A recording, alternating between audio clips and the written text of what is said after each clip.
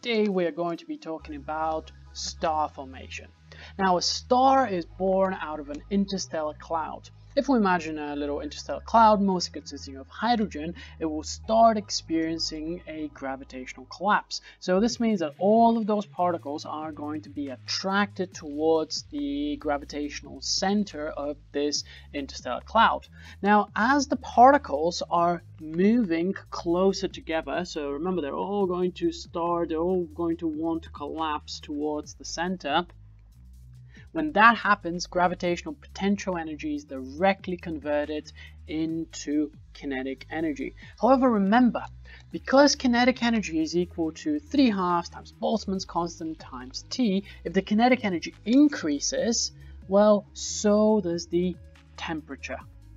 During this process, this is actually the formation of what is known as a protostar, which is a star that has not yet started to perform nuclear fusion reactions. However, you can actually see it. It is glowing under the high temperature and the cloud is collapsing. This is once again known as a protostar.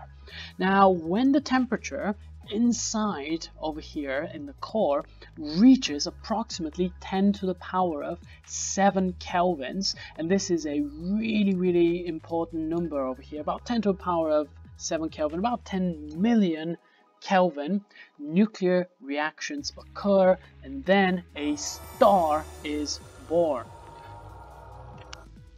During that process, hydrogen nuclei fuse into helium and actually mass is converted into energy in that process. This has been in accordance with Einstein's famous equation that delta E is equal to delta mc squared, but more on this when we actually do nuclear physics. Now, why do we need such high temperatures? Well, protons don't like each other.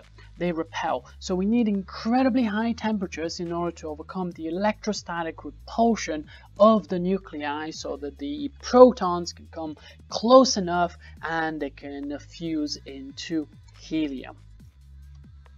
As soon as that happens, a star will be happily fusing hydrogen nuclei into helium for probably a very long time depending on the mass, and the star has entered what is known as the main sequence. It is a main sequence star.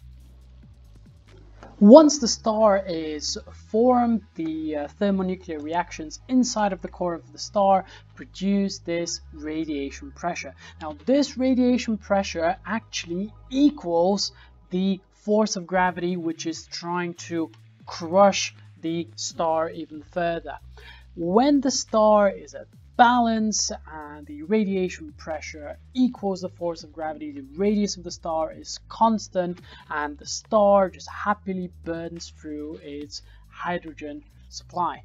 Okay folks, so hopefully the birth of a star makes sense now. If there are any questions, please feel free to drop a comment down below and please consider subscribing. Thank you.